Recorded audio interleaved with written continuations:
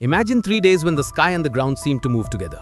In just 72 hours, two distant stars blew up into view, two strong earthquakes struck the same part of Venezuela, and a blast from the sun plowed into a rare interstellar visitor called 3I ATLS. Astronomers now call that stretch the 72-hour stack. It felt like the universe pressed fast forward and hit everything at once.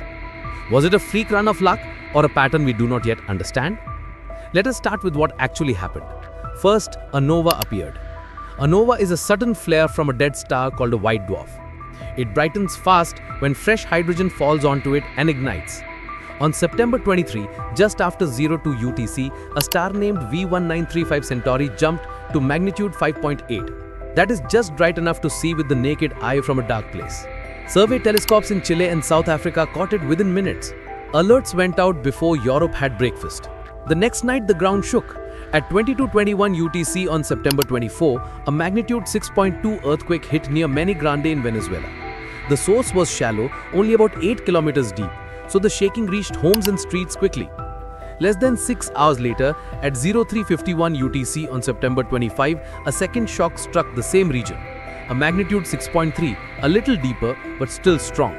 An aftershock near magnitude 5.8 rolled through within an hour. Then the sky flashed again. At 04:05 UTC on September 25, another nova erupted, V7994 Sagittaria. Its peak brightness reached about magnitude 6.2, also at the edge of naked eye visibility. In the same window, a coronal mass ejection, a CME from the sun, swept across the inner solar system and crossed the projected path of 3I ATLS, the only confirmed interstellar object in our skies at that moment. All of that happened between September 23 and September 25. How unlikely is that run of events? There are two ways to answer. The first is raw numbers. A naked eye nova is rare. Some years we do not get any. 2 in less than 2 days is unusual by itself. Strong Venezuelan quakes in the same zone happen maybe every few years. Having 2 big ones within hours is another long shot. A CME is common during solar maximum, but a direct overlap with a rare interstellar visitor adds more weight. Stack these odds and the total drops below 1 in 1,000 by many back-of-the-envelope estimates. The second answer is about how randomness behaves. Statisticians have a term for clusters of rare things that land together by chance, quasi-clustering. Random processes do not spread events evenly. Sometimes they bunch up and make our pattern-loving brains think something deeper is going on. So, which is it? A freak cluster or a hidden link? To find out, it helps to zoom in on each piece and explain it in plain language. Start with the nova. A nova is not a star exploding to death. It is a star flaring to life again for a short time. Picture a white dwarf, a burnt-out core about the size of Earth and as dense as a city made of lead. It sits next to a normal star and steals thin streams of hydrogen from it. That gas piles up on the white dwarf's surface. Pressure and heat rise until the layer lights like a match. Fusion runs away and the star brightens by tens of thousands or even 100,000 times in hours to days. Then it fades over weeks. That is what V1935 Centauri did on September 23. Amateur astronomer Gabriela Moya in Valparaiso, Chile, spent the night controlling a remote telescope despite clouds and power glitches. When the flare was confirmed, she sent a notice to the Central Bureau for Astronomical Telegrams at 02:12 UTC. Orbiting instruments later reported a bump in gamma rays and hard X-rays too. That is the fingerprint of shocks, when fast material from the flare slams into slower gas and heats it up. Less than 2 days later, V7994 Sagittaria did the same in another part of the sky. Survey teams in space telescopes like Fermi and Swift saw the high-energy flash almost at once. Detecting 2 naked-eye novae in one 3-day stretch is rare, but not impossible. These are binary systems dotted through the Milky Way. Each has its own clock. Sometimes 2 clocks ring together. Now the earthquakes. The area around Mene Grande sits on the complex boundary between the Caribbean plate and the South American plate. That region is under constant slow strain. When a fault locks and then slips, the stress can jump to a neighbor and trigger a second rupture. The September sequence looks like that. A first quake at 6.2, then a second at 6.3 along a nearby segment, then a 5.8 aftershock. Seismologists mapped a classic stress transfer along the Oka Uncon fault zone and saw the aftershocks decay just as expected. In other words, those quakes follow known rules, even if the timing adds drama. The human side of the quakes tells a second story. At the local hospital, senior nurse Maricela Rivas had just ended her shift when the first shock hit. Within minutes, she and her team had triage taps down in the parking lot. They moved the most serious patients away from cracked walls and set up water and light where they could. After the second quake, they evacuated again as monitors beeped on backup power. Radio stations relayed supply lists and safe routes. The science explains why it happened. The people show how a community copes when it does. Now the sun. Solar maximum is a busy phase in an 11-year cycle. Sunspot counts are high. The solar radio flux stays elevated. The sun throws off CMEs, clouds of charged gas and magnetic field lines that race outward at hundreds to thousands of kilometers per second. When a CME hits a comet, it can tear and kink the tail. Sometimes it disconnects the tail entirely and the gas floats away like a flag ripped loose. What makes this CME noteworthy is the target in its path. 3I ATLS is the third confirmed interstellar object after Oumuamua in 2017 and Borisov in 2019. That means it was formed around another star and was ejected into interstellar space long ago. It's not from our Oort cloud or Kuiper belt. It's on a retrograde path, nearly skimming the solar system's plane and moving fast, roughly 60 kilometers per second. Its route brings it within about 0.19 AU of Mars on October 3, which is close enough for orbiters like MAVEN and ExoMars TGO to try to observe its coma and tail. Because it's interstellar, the ices and dust it carries may be different.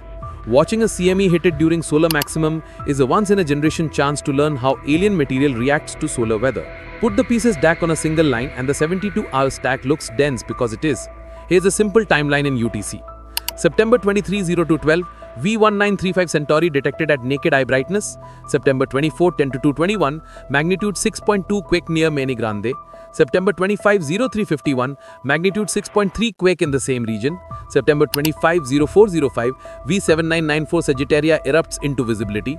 During September 25, a CME launched the previous day sweeps across the inner solar system and crosses the projected path of 3I ATLS within an 8-hour window. Each event on its own would make news. All of them in 3 days makes a pileup. It is fair to ask the pattern question. Could a solar storm trigger quakes? Far more often than not, no. The energy scales and coupling are different. Earth's crust moves because of plate tectonics. The sun does not flip a switch and make a fault slip. Could novae and CMEs be linked? Not in any direct way. Novae happen light years away in binary systems. Each has its own clock. Sometimes two clocks ring together. What we are left with is a cluster. Rare things sometimes land together. That's not magic. It's how randomness works. Still, the 72-hour stack gives science a gift. It sets up a series of natural experiments that we can prepare for and learn from in the weeks ahead.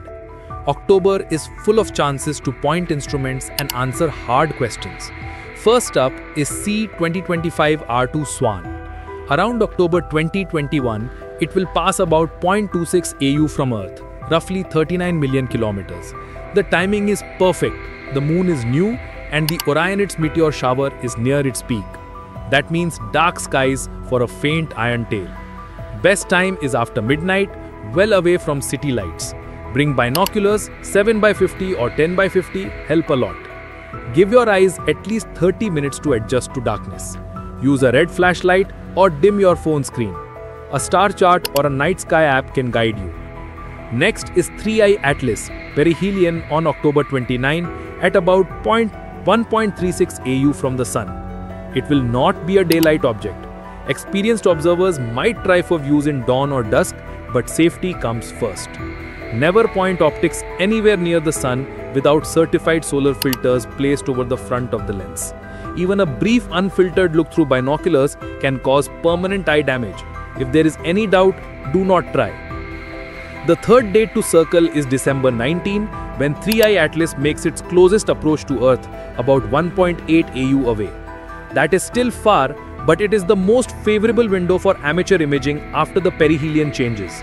If the comet's activity ramps up after its close pass by the sun, the coma and tail could be easier to catch. Community science groups are already asking for help. The AAVSO International Comet Quarterly and the Comet Observation Database post calls for visual magnitude estimates, tail sketches, and time-lapse photos. If you see something unusual, a sudden brightening, a new kink in the tail, or a tail disconnection event, write down the exact time, your location, and your equipment. Compare with others, then submit to the official channels. That keeps the data clean and useful. So what about 3i Atlas itself? Why is this object in so many headlines? It has a long list of oddities that make it worth a close look. Early photometry shows a smooth 5-fold brightening far from the sun, where water ice should still be frozen. That suggests early activation from other ices like CO or CO2 or dust physics we do not fully model yet. Spectra from the Very Large Telescope show nickel lines while iron is missing or very suppressed, which is strange. In most comets, iron and nickel travel together because they were forged together in ancient stars. The coma and tail are obvious, and yet the orbit shows almost no non-gravitational acceleration. In other words, the jets do not seem to push the nucleus off course the way they usually do. Each of these points has natural explanations to test. Early CO2 leaks can make light scatter, dust sizes and shapes can boost brightness, shells in the crust could redirect thrust, selective chemistry can sometimes favor nickel. But each test needs data. What tests make sense now? Watch the light curve with high cadence. If the brightness rises and falls on a steady schedule that does not drift much as the viewing angle changes, that is a clue. Check the chemistry. Do CN and C2, the green comet makers, appear as the sun heats the surface? Do CO2 and water lines rise and fall the way simple models predict? Measure the heat. A passive object warms with sunlight and cools without it. If the infrared curve flattens to neat plateaus, that could be internal heat control. Track the orbit in detail. Fit gravity, radiation pressure, and expected jet pushes into the model. If the leftover residuals point in one steady direction, someone or something is cancelling the pushes or the shell is eating them. None of these answers require belief. They require careful measurements. Even if the 72-hour stack is just a loud coincidence, it has focused attention in a good way. It has brought professionals and amateurs into the same conversation. It has reminded us that some of the best science happens when the plan gets interrupted and we look with fresh eyes. It has also reminded us to be adults about risk. Comets near the sun are photographic, but the sun is unforgiving. Review safety before any dawn or dusk attempt. Keep all optics well away from the sun. Use only ISO 12312/2 certified filters over the front of lenses. Teach kids not to point lasers near aircraft or optics. The sky is patient. There will be other nights. You might still feel that itch that says there must be a deeper pattern. It is human to connect dots. Sometimes that skill saves our lives. Sometimes it tricks us. Two novae in one window do not talk to earthquakes. Earthquakes do not talk to the sun. A CME does not talk to distant white dwarfs. But all of them talk to us. They put us in the same posture. Careful, curious, and humble. They ask us to write down what we see and to let the numbers decide. In the weeks ahead, watch for a few things. Mars orbiter teams may share images or spectra if they catch 3i Atlas's coma near the October 3 flyby. Solar weather centers will post updates as new CMEs roll off the sun. Rubin LSST will begin its rhythm of deep wide surveys that turn missed chances into early alerts. Amateur networks will post side-by-side pictures that turn single frames into time. And journals will fill with preprints that try to fit simple and not so simple models to the same curves. If you want to be part of the story, you can. You do not need a giant telescope. You need clear skies, a safe plan, and the patience to spend a few nights chasing faint light. Write careful notes, share raw frames, ask questions, be ready to be wrong, so together we can get closer to right. At the end of that wild 72-hour sprint, we still don't know whether we saw a pattern or a pileup. We know this, the stack is real. It is documented. It is a rare outlier, one for the record books. Two novae lit the sky. Two quakes shook a nation. A solar storm crossed the path of an interstellar traveler. The odds are small. The timeline is tight. The lesson is simple. Sometimes nature's rarest moves happen out in the open. The only way to meet them is with clear eyes, steady hands, and a little wonder.